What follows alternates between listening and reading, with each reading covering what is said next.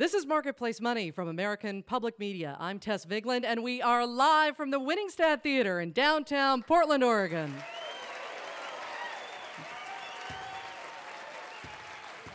And now it's time to unveil our mystery guest for the evening. Please welcome at center, 6'11", 260 pounds, former Portland Trailblazer, number 14, Chris Dudley.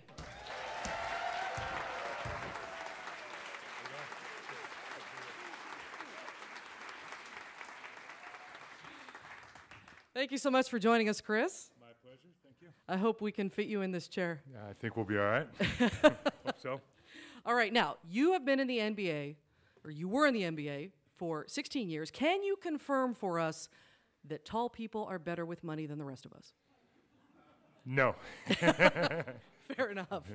Now, what folks might not know, you're a certified financial planner now, and you're a parent. Your kids are here. How old are they?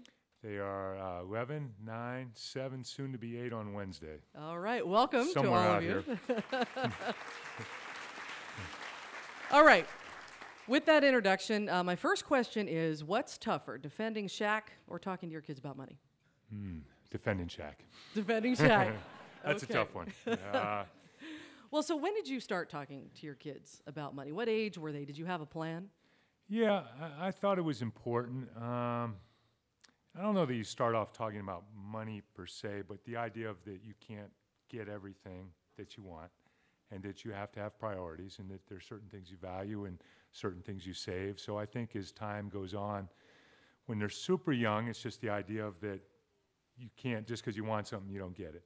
And then as they get a little bit older, we started with the allowance and started talking about money and what money is. Mm-hmm. Do you remember what age they were when you started having actual conversations? I would somewhere probably 4 or 5. Yeah. And did you find that they were interested? Was it hard to keep their attention? They were, I think they're interested because they see it every day. They Sure. see money and they want to know what it, and they see that it gets things that they want, and so they're very curious on what it is. Did you have a certain way that you worked your allowance? Yeah, we give them an allowance every week, and it was really, the idea was that you have to meet you have to do things to earn your allowance, and that is they make their beds, do the dishes, and all those sort of their family chores. And if you don't do certain things, there may be times where your allowance, it can be used as a tool that you don't get allowance if you don't do certain things. Uh-huh.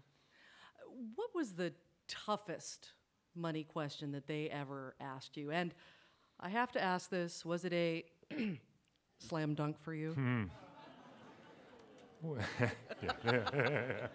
A little crowd reaction there.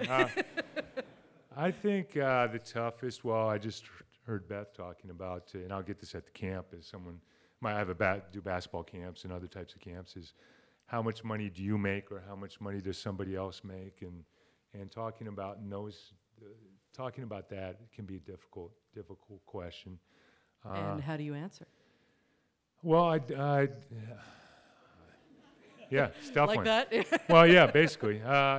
Because they'll ask, with professional athletes, there's certain players who get a ton of money, and then there's certain people who don't get a ton of money. And I don't tell them how much, but I say it's not really important. It's basically that they work hard for what they're doing. But I really try to segue back into you don't value, and I think this is important, you don't value people based on how much money they make. And that if you work hard, and that there's a sense of money's important. Money's a tool to achieve certain things, but I think in our society, and I see it in sports and when you're in the public, is make sure that it's real important for me that my kids don't value people on how much money they make, because I don't think that's the value. So we talk about what really matters is what type of person they are. Let me take you briefly from dad to financial planner mode. What do you think is the most important thing that parents can do, presumably most of them with a lot less money than you, to teach their kids about why this matters? Well, I think you look at money as a tool and by that, you don't put it in a place beyond where it should be, but it's a tool that to achieve your goals, and your goals are putting food on the table and taking care of your family, and that's why money is important. It's a way of being rewarded for work that you do, and it's a way of taking care of achieving the goals for your family. All right. Chris Dudley, thanks so much. Chris Well, thank Dudley, you. everybody.